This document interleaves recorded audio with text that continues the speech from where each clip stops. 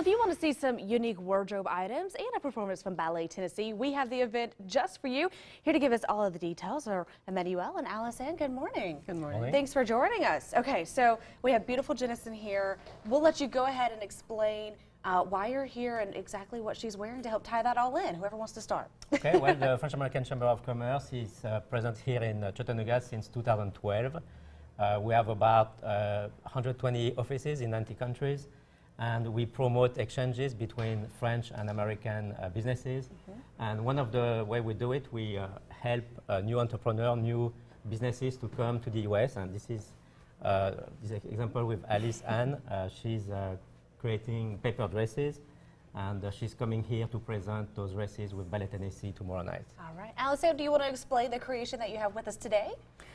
Sure. Actually, I take newspaper from the metro station of Montreal, where I'm living since 10 years, and I transform there in dresses that I like to put on dancers so they can put the dresses alive. So what inspired you to use this particular medium and mix it with the art of dance?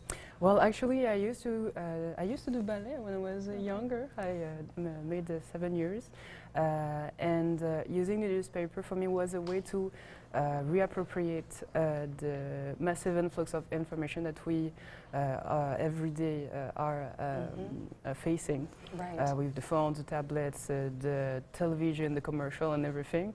I believe that in some ways it can disconnect people from each other, and this is a way to reconnect with people that I never met before. It's always a really nice time to discover new people, new talent, and this partnership gives more in art matter. So brings more attention to that, absolutely. Yeah.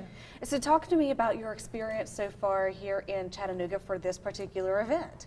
Well, it's a lot of pieces to put together, a lot more in fact than we thought, but I think we're going to have a great event tomorrow night. The Granfalloon is helping us a lot, in fact, putting that together. They always help with international events like that. We have Elia Blake, who's going to do the makeup for the dancers. And we're going to have also artists that are coming here tomorrow night to present their creations as well. We're going to have jewelry artists, photographers, and so different items that will be displayed. So it's going to be like all about art and dance. So, and you've partnered with Ballet Tennessee to showcase some of your items. So are they going to be doing a performance so we can see these pieces in movement? All right, perfect.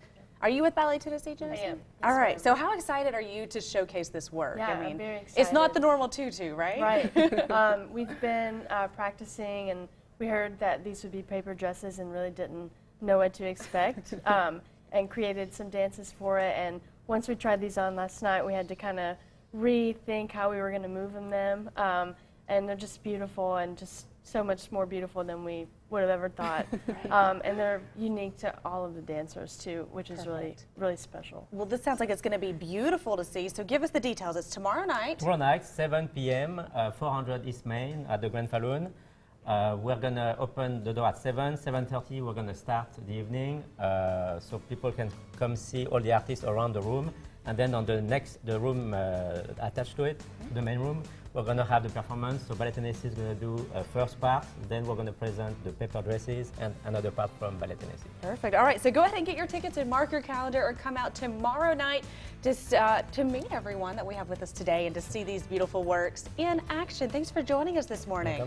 And good luck tomorrow night. And I hope you enjoy your time here. Thank you very much. We'll be right back.